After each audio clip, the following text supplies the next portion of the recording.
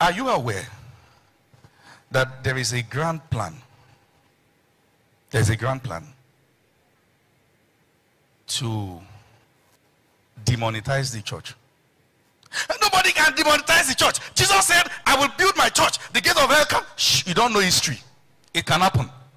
The revival in Nigeria can never die because Nigeria is the firstborn of God in Africa. God has many sons. And sometimes firstborn can be useless.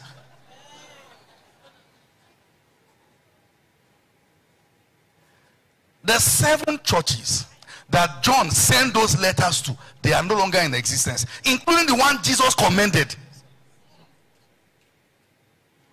Turkey was once the hub of revival. Check what is happening in South Korea. Check what is happening in Europe. In the days of John Wesley, Charles J. Finney, power of God moved across Europe. Now they're a monument. Nigeria can become a shadow of itself, and is heading there. Until the new generation understand how to leave noise and stay in the place of counter-propaganda strategies. That can't happen if you are not loud. The end-time church must fight. It is a war. When they talk, you talk. When they say it, you say it. Oh, yes. It is a war. When they say it in the air, our silence means that is the narrative. The church must speak. We don't get it. Nothing can happen to Nigeria. Something is happening to Nigeria already. Something is. And the devil knows how to do it well. Sit down for a while. Let me show you a concept. Don't tell anybody I told you, but I'm going to say it. I've been scammed before. One of the ways you know you are dealing with scammers is that they want you to pay now. A scammer doesn't want you to think. So when I was scammed, they told me it was somebody who sold. I thought I won. So I didn't know I didn't win the show properly. So they said they were bringing a load from America. Then the guy said his wallet dropped inside. I didn't think. The wallet contained $25,000. Now they stopped the wallet at the airport. And they are saying they have to bail it out with some money. Say once the wallet gets to you, we are going to give $5,000. That's what me I had. Then dollar was still about 150 or thereabout. 5,000.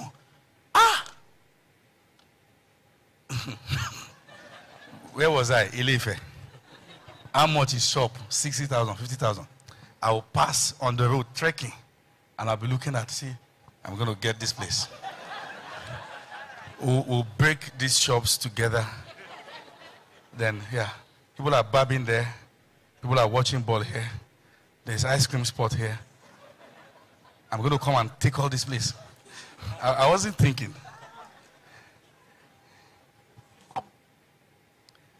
I want to show you something very powerful. So I went to go and meet a sister in church. And I said, please, because I didn't have money. When they said I should pay money, I didn't have. So I told the sister, I said, please, can you borrow money? She said, pastor, this money is my school fees. I said, give me. We're about to be rich.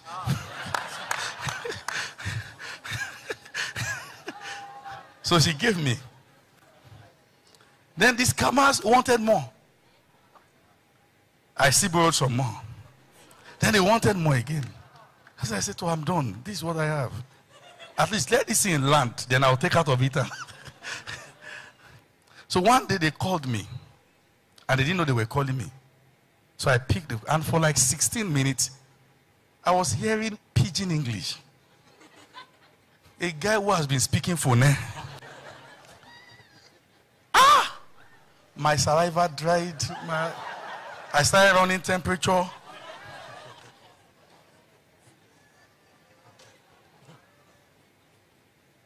But I noticed something in their strategy. They were not giving me room to think. Pay attention. This is the way you will know thieves and correct laborers. To establish doctrine, it takes teaching and labor. And you give people breathing space. Any doctrine I try to establish without giving you room to think is a lie. If I tell you that anybody who is doing against what I'm saying is a liar or a thief or a scammer. Bible doctrine are not established by saying any pastor who take tithe from you is a scammer. You labor by showing line upon lines, precept upon precept. Listen to what I'm saying, that there is a difference between the Levitical order of tithes and the Abrahamic order of tithes. Levite was in Abraham's loins when Abraham gave tithe to Melchizedek. What was abolished was the law. We don't give tithe as a commandment. We give because we are blessed.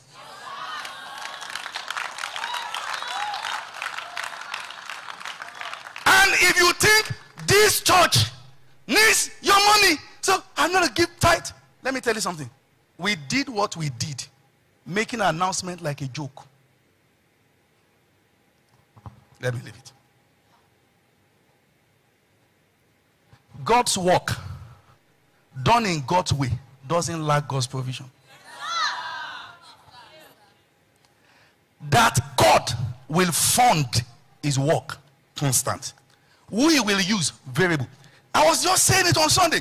We're going to give 100 bags of rice. After the service, they come and say, Apostle, yes, somebody said, I'm giving the 100 bags.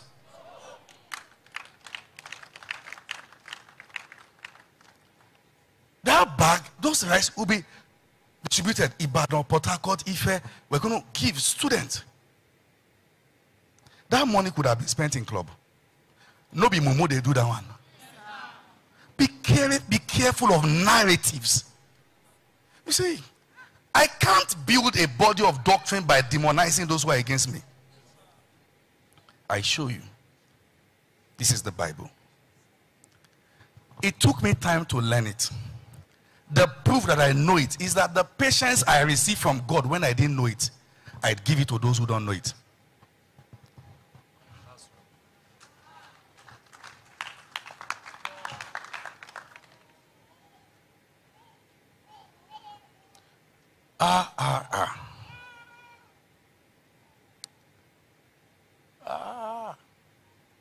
You see, the best strategy for the devil is that a house that is divided against itself cannot stand. The devil's goal can't be achieved. Let me tell you something. I'm going to say it and leave it. Till Jesus comes, there will be errors in the body of Christ. Till Jesus comes, there will be thieves and there will be original. You don't open your shop to pursue a thief. And I'm trying to give you something. The body of Christ, many atrocities going on, needs correction. The reason why the corrective ministry of many are not accepted is because they are not correcting with the spirit of meekness. Oh my. Let me give you an illustration. One of the things I had to learn when I got married is that if what I want to say, I want it to effect a change in my spouse, then just say it in a way that she will understand. Simple. Since the change is the goal, not hurting her. Copy and paste, bride of Christ. If change is the goal, you speak tenderly to Zion.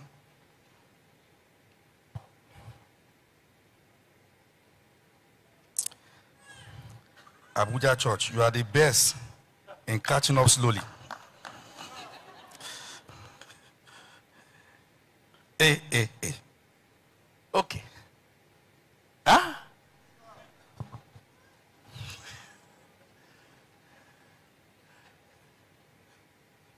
I'm here. We're going to labor over this till you get it. There's power in stories.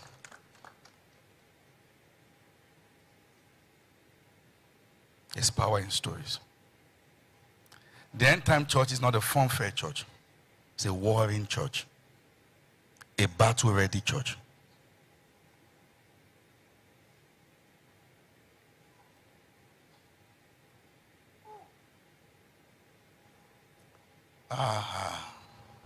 Can you fight? Do you mind insult? Small one they test you with around church, you are crying. Just Tospi, just checking you out. Why do you do that? I'm sorry.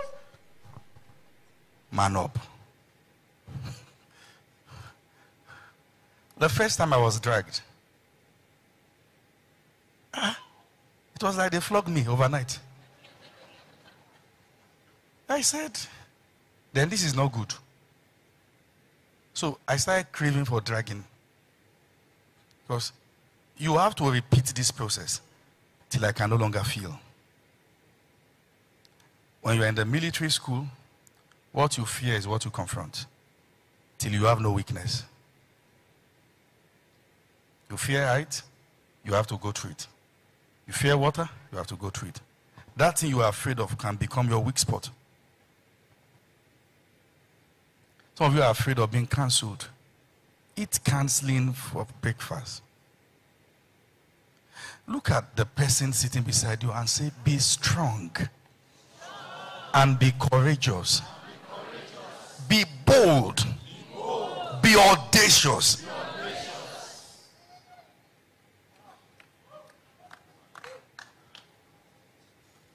The people that handed over this thing to us, they were dragged on the floor, on horses. We are dragged with words. And we are to earnestly contend for the faith that was delivered to us. Look at the power of narratives. You have children. Then they tell your children, you have no gender till you're of age. Because nobody is born with a specific gender. Your gender is your choice. And you spend time educating them in that regard. And then somebody said, God is not interested in sending believers to go and enter systems. Our business is salvation, just win souls. Dumb statement. I say it again. It's a dumb statement. The souls you want to win, it will be too late. Do you know what happens when schools indoctrinate children? Look at this. Deborah was in the seat of power, and it achieved the purpose of God.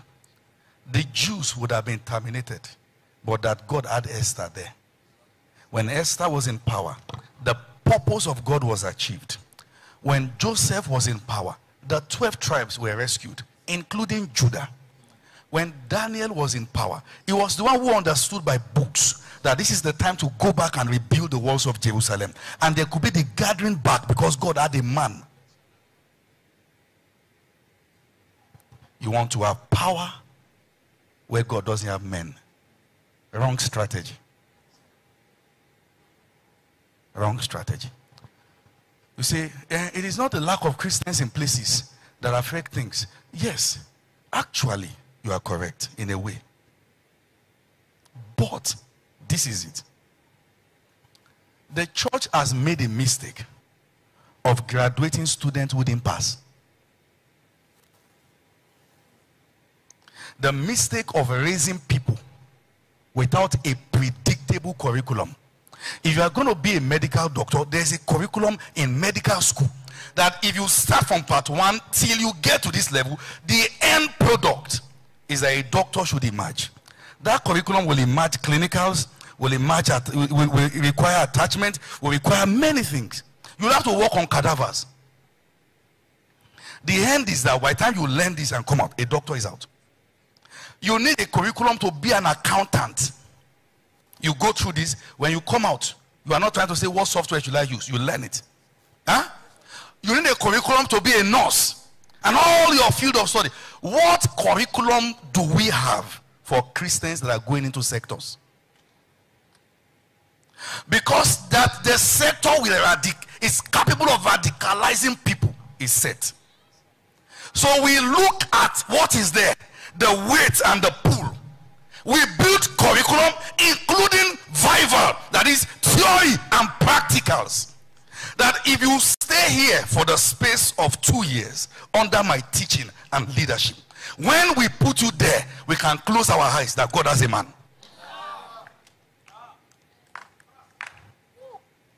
If you do not go through that curriculum, if we are so much in a hurry because we want to have a program that shows believers in sectors and put you on the altar to talk, when Christ is not formed in you, we have watered down the process. We don't bring Christians in power. We bring the ones who are formed.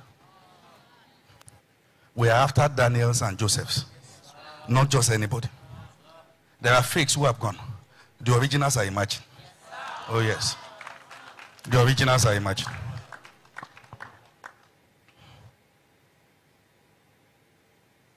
Do you know what money looks like?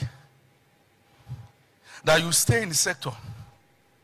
That when you are going for a conference, they bring the girls with the kind of shape that doesn't exist in Maraba or Yaya. Apologies if that's your area. This one, you don't know where they are coming from, whether under the sea, and they say this is your souvenir for the night. What have you imbibed that has become strong in you that you can say, let everyone go to sleep, I will shut my door, give me vegetable and water, check me after 10 days. You must have found God. So it means that the people who are going there must be as strong or stronger than pastors. Let me tell you why. The church is an easier place to be. The church is easy. Nobody's coming here trying to come and shake me so I can die. Are you what I'm saying now? Even if they are coming here, they'll be afraid. But we are going to places where somebody wants to shake you with a ring for taking a contract. And the idea is that you won't wake up. You must know power. It means power is not just for the altar. We do business with power. We need power to navigate the world. Have respect to covenant, for the dark places of this world is full of the habitation of wickedness. You need power. It is not for apostles.